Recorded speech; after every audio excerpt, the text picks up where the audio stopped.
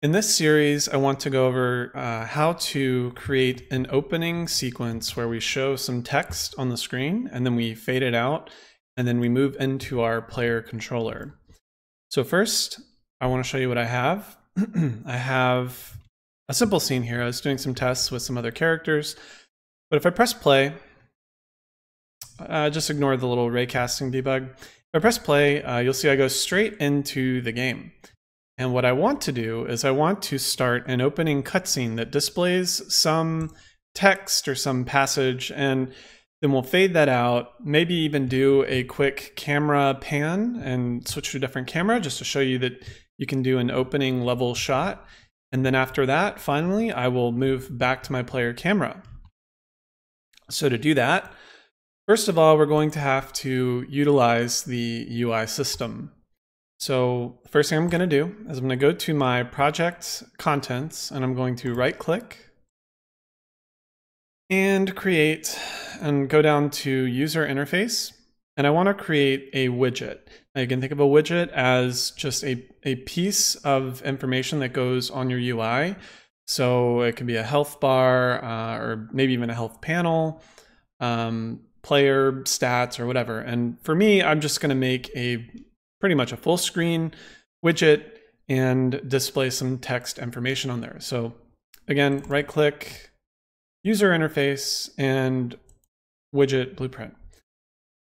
I'm gonna name this intro text UI, I think would be appropriate. What else?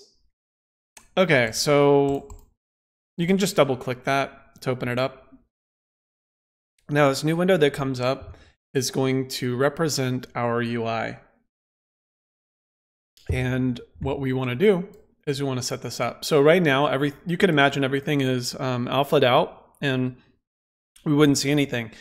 And if I were to add something like, for example, text, if you go up here in the top left, you'll see your palette. You can add things like buttons, images, text, and whatnot. We want the text. So I'm going to click text, not text box. This is like an input thing that people can type into. Text, drag it in into the middle here, and then you can resize it. I'm just going to pull this thing out just a little bit like that. Figure out how you want your text to wrap. Say that's pretty good. And this text right here, a few things. It's going to be a little bit small, but it's also justified in the top left, and we don't want that. So you can see all your text details over here on the right in appearance and maybe some stuff above that. So come down to, well, first let's make this bigger. I think let's try doubling this. 54, what was that, 48? Actually, that's pretty good. I'll try that out first. And for justification, come here to the middle, align text center. I think that's pretty good.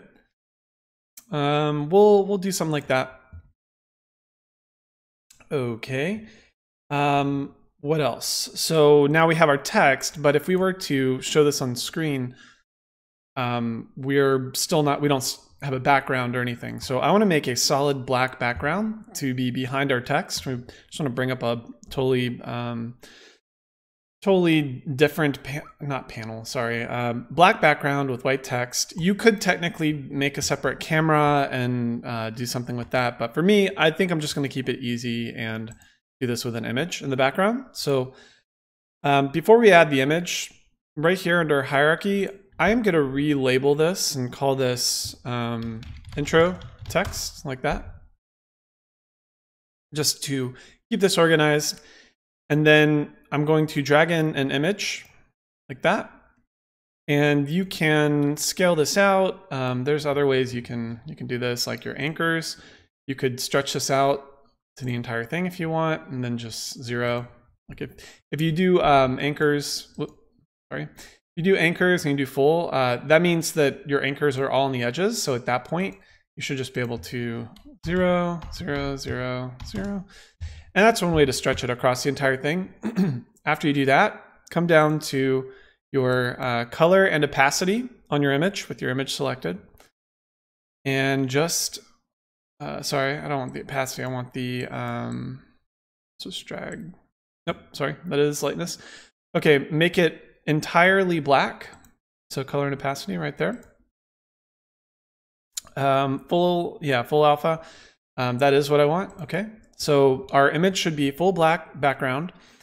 And you're not seeing the text probably because this is behind it. So make sure that you reorganize this, drag your image above it like that. So your text should be in front and your background. I'm actually going to relabel this background. So select that, hit F2, and background. Okay, so you have your text, you have your background, and let's actually type this text into what we want. So for this, for the project that I'm building, I want to create some sort of text or some sort of quote that comes up at the very beginning. For me, I'm doing something horror related. So you can look up something called two-sentence horror. Two-sentence horror. And you get a lot of results, but basically it's two sentences that are meant to be scary or creepy in some way. And I found one that I like, so I'm just going to use that, but you can find others you want. Basically, just find a quote that you want to pop up, unless you're working on a project that specifically says what to do. So right here, text block, type in your quote over here on content under text. So just replace this text box. Make sure you have your text selected over here and type in whatever you want your quote to be. So for me, it's going to be, just type this in. And if you need some breaks, it's not a break from this, but line breaks, then you can hold Shift and press Enter. I'm going to hold Shift and I press Enter twice. And then I'm going to complete my second sentence. Cool. All right, so this is my quote. I'm just going to resize that like that.